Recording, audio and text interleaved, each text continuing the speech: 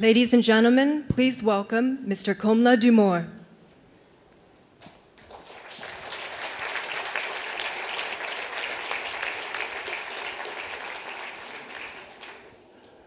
Well, I haven't had the opportunity to offend anyone yet, so surely I deserve a better round of applause than that.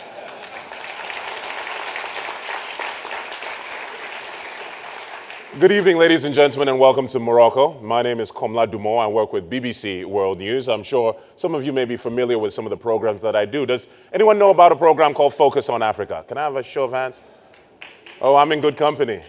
I'm in very good company. And those of you who do not, well, there's an opportunity to watch it sometime next week when I get back to London. I'm absolutely delighted to be here at the Atlantic Dialogues. It's an excellent opportunity for us to engage about the major issues of the day. Let's start like this. What is the biggest news story leading the headlines right now? I'll give you a hint. It involves a certain president on one side of the Atlantic and a chancellor on the other side of the Atlantic. What's the big story? Okay, that's good. All right, let's pretend we're in class for a minute. We're talking about that, right? Okay, for me as a journalist, of course, it's an exciting and compelling and powerful story that we want to focus on. But how does it feed into our conversation here? How does it connect to this continent that I cover quite a bit? I'll take you back roughly a month. Let me just step over here for a minute. A little over a month ago, I was around here. I was in Kenya, standing in front of the Westgate Mall. 72 hours reporting on a real tragedy. So at a time when people are talking about issues of national security and what kind of access the public should have to information that is being watched or being detected, the interesting thing is, initially you would say, well, what does this have to do with Westgate? But then a month later, you're seeing connections between the alleged perpetrators and people in Norway, people in Great Britain, and the Midwest of the United States. This is the perfect forum to have a conversation like that. Why? Well, sitting right here is a Rear Admiral from NATO. I'm right. Admiral Himmins, very nice to see you. If you want to talk about those issues, here's your guy. What about trade? Trade is incredibly important. I mean, we're talking about a connection between the United States, Europe, and Africa. Let's talk about trade for a moment. A few months ago, I was asked by the BBC to cover the second tour of the President of the United States to Africa, Barack Obama, the President of African descent, if you like, returning to the continent after 6 years. Well, what is interesting about his trip is that he started in Senegal, up here. He went down to South Africa, and then he went to Tanzania, and I was covering these legs. But what I found very interesting, and again, I'm drawing on all these connections that we're seeing here, is that almost a month before he got there, another president had made almost the same trip. He went to South Africa, then he went to Tanzania, and it was his first trip abroad. Can anyone tell me the name of that president? Yeah, his name is Xi Jinping. Yeah. And covering this trip, and President Obama arrives in Tanzania and says, we are announcing a $7 billion energy fund for Africa, Power Africa. What I found extraordinary is that he was saying that at a time when Xi Jinping, a month earlier, had announced a $16 billion investment in Tanzania to build ports. Interesting, isn't it? How these relationships are evolving, how these relationships are changing. We have a senior representative from the Brazilian government in the audience. I met him just a few moments ago. Mr. Da Silva, here he is. You want to have a conversation with him as well. So this is a forum where we're going to talk about the issues that connect all of us, not just above the Atlantic, but below that equator. I mean, if you think about it, outside of Nigeria, the biggest population of people of African descent is in Brazil. Brazil just did, what, $12 billion worth of trade with the continent recently. Juma Rousseff in Nigeria. And let me say one quick thing about Nigeria before I wrap up my remarks. I was looking at data from the UN population analysts, and they're saying by 2050, there'll be more Nigerians than Americans.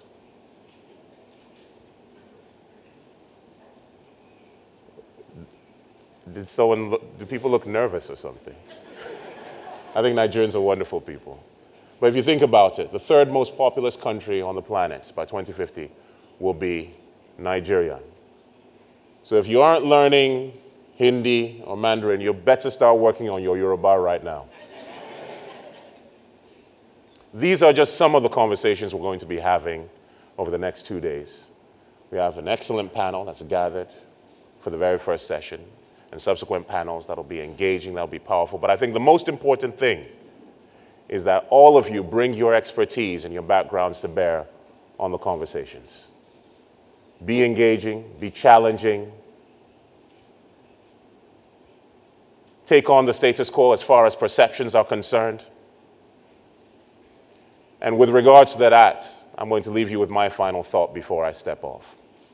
Usually when they talk about Africa and talk about news in Africa, yes, you tend to get some of the Westgate news. You tend to get developments in Mali. But for me, as someone who reports on business and news stories around the world, the big story that I think many people may have missed when it pertains to Africa and connects to our entire conversation is this. In 2009, I went to a small country, 2 million population, called Botswana. And they are the biggest producers of what? Yes, gem diamonds in the world. If you're fortunate enough to have a spouse who gives you one, or you can afford one yourself, there is always a strong possibility that that diamond came originally from Botswana. However, Botswana in 2009 was like many other African countries exporting raw diamonds.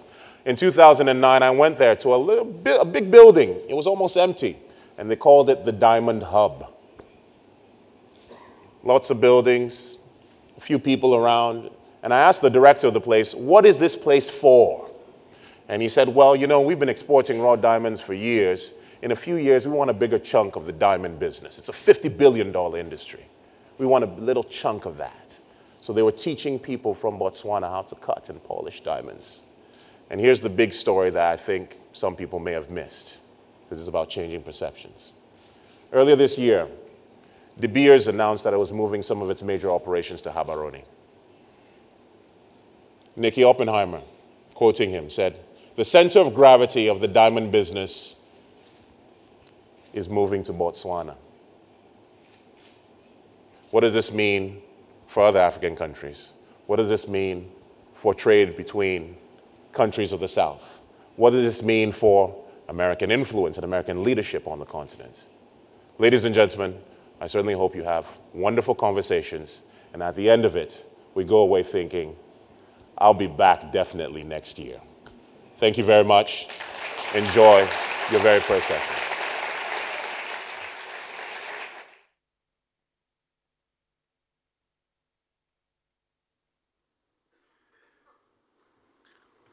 Thank you, Komla, for that very fine presentation. It was a great scene setter for this weekend. Ministers, excellencies, Mr. Mayor, distinguished guests, ladies and gentlemen, welcome to the Atlantic Dialogues 2013 and welcome to Rabat. We're very excited to be back in Morocco. And this year we are deeply honored that the Atlantic Dialogues 2013 is held under the high patronage of His Majesty King Mohammed VI of Morocco. We're also very gratified about our continued partnership with the OCP Foundation and the OCP Policy Center in organizing this conference. This initiative would not be possible without the excellent cooperation between our organizations, a cooperation that goes beyond this conference and extends into a number of programmatic areas. We're also so pleased to have so many Americans joining us here in Rabat, including U.S. Senator Christopher Murphy. Especially given everything that's been going on in Washington, the fact that you're here is a real sign of how much you care about these issues. After last year's successful launch of the Atlantic Dialogues, we're delighted that many of you are joining us again this year, but also that many of you are with us for the first time. This weekend, you are part of a very diverse and high-level group of policymakers, business leaders, and opinion shapers from Africa, the Americas, the Caribbean, Europe, and North America. We are very proud to welcome participants from 57 different countries of the wider Atlantic Basin. The overarching theme for this weekend is the connections and networks that are among our countries and the people in this basin. Over the coming days, we will discuss in a variety of formats the joint challenges and opportunities facing our basin with regard to security, trade, resources, energy, infrastructure, and demographics. Now, I'd like to take a moment and introduce you to two important components of the conference. The first is our Emerging Leaders Program. We're very happy to welcome 50 emerging leaders from 27 countries of the Atlantic region. These emerging leaders started their program yesterday and are now joining the Atlantic Dialogues. Building on our own long history of leadership development activities, we are very happy to have started a new chapter in this history together with the OCP Foundation and the OCP Policy Center. I hope you all get a chance to meet some of these really outstanding young people. If you could just hold up your hands real quickly so they can get a sense of who some of you are. And we've actually asked a few of them to close this conference with their own reflections on what a younger generation thinks about all of the great knowledge that it will be imparted over the next few days. Second, I'd like to introduce you to ADC Connect. This is this great piece of software that some of you got when you came in. We're going to have a longer explanation of how it works in just a few minutes after the next introduction. But it is our way of trying to create a different dimension to this meeting. One of the reasons we like working with the good people at the OCP Foundation and Policy Center is that they have kind of a techie bent. And after last year, they were convinced that there was something more that we could do using iPads that would make this conference come alive. And I think you'll see that there's some pretty cool things that are possible with this technology. I've been asked to pass on to those of you in our audience who use and follow Twitter that the hashtag for this event is #Atlantic Dialogues, all one word. And with that, let me thank you for joining us in Rabat. We're confident that with your participation in the Atlantic Dialogues 2013, it will be a challenging and successful event. Now it is my honor to introduce Ms. Mbarka Bouaïda, the Minister Delegate for the Ministry of Foreign Affairs of Morocco, to welcome you all. Minister.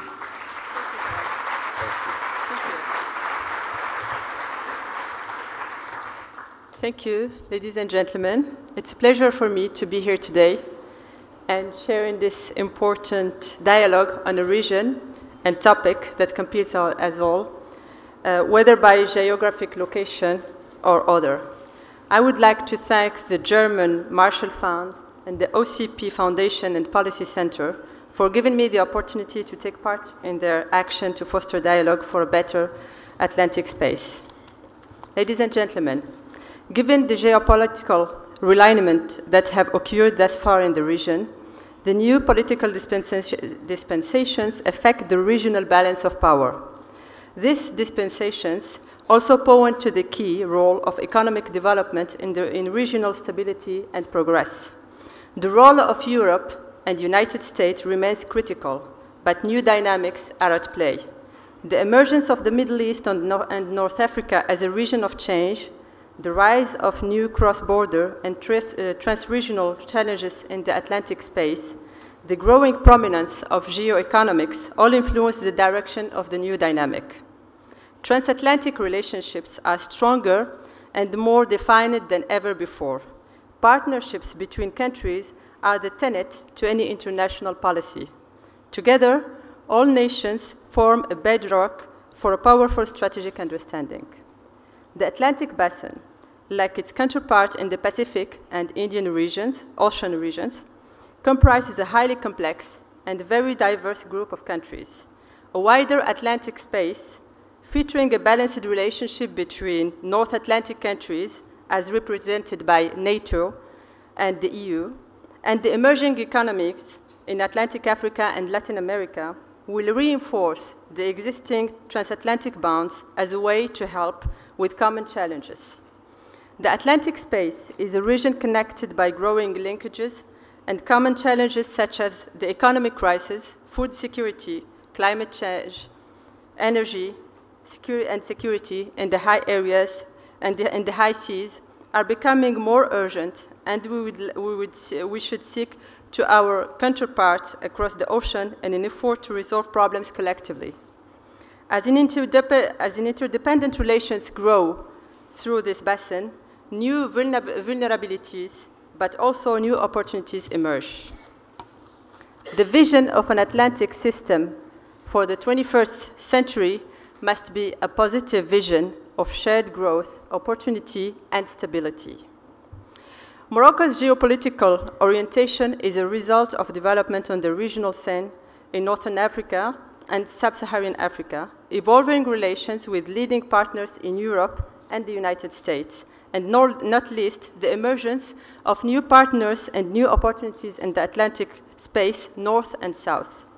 Despite the impressive economic growth and political cooperation among emerging Atlantic basin countries, a tour d'horizon around the Atlantic reveals the emergence of a more cohesive system in the wider Atlantic with implications for Morocco. More than ever before, the region finds itself in a hostile and uncertain environment with both opportunities and threats. The stability of states is threatened by the volatility and security due to the presence of terrorist and separatist groups, as well as from trafficking activities in the region. Today, the assessment of the situation in the Sahel region is that there is an urgent need for a new regional, inclusive, and global approach and security paradigm that focuses on the root of these negative challenges and develops an affirmative vision for the future. Morocco's vision is clear. Security cannot be achieved without a stronger focus on social and economic development. This is our shared responsibility. Due to the transnational nature of the threat and opportunities, sub-regional cooperation alone is not enough to tackle these various issues. A global strategy that incorporates all African regional subgrouping, UMA, the North African or Arab Maghreb Union, ECOWAS, CENSAD, will be the ultimate platform from which an effective, rapid, and permanent solution will stem from. As an actor in the Atlantic space, Morocco continually researches in its Atlantic identity and transatlantic connections. The concept of New Atlanticism was highlighted at the Tricontinental Atlantic Initiative conference held at Skhirat in Morocco in May 2009. The gathering was tricontinental in design and participation and is emblematic of Morocco's growing attention to identify geography and variable geometries in external policy. This cross-Atlantic perspective has unsuspected synergies and encompasses opportunities for shared development, particularly suited to the current conjuncture and global issues such as social cohesion, sustainable development, food security, climate change, and biodiversity, migration, and security issues. His Majesty the King Mohammed VI, in his speech to the Moroccan Diplomatic Corps last August 2013, provides a renewed impulse to pursue developing lasting ties with Atlantic bordering countries in Africa, given the 2009 Skhirat Conference. The potential for Morocco to serve as an Atlantic hub is already at hand. The Tanger Med port is strategically well placed to serve as a wider Atlantic shipping system. Morocco is also fast becoming a leading hub air travel and transport to and from Africa. Continued realms of infrastructure may well be the leading vehicle for Morocco to strengthen its role in West Africa, the Mediterranean, the Atlantic, and the Maghreb. Morocco is also playing a growing role in the development of African agriculture, which is key not only for Africa's prosperity, but for global food security. Morocco will continue to develop his cooperation program toward Africa as contribution to the emergence of a common area of peace and shared property. I'm convinced, ladies and gentlemen, that the high expertise and experience of the founding partners will ensure the success of the next few days of your workshops of this dialogue. Good luck and thank you.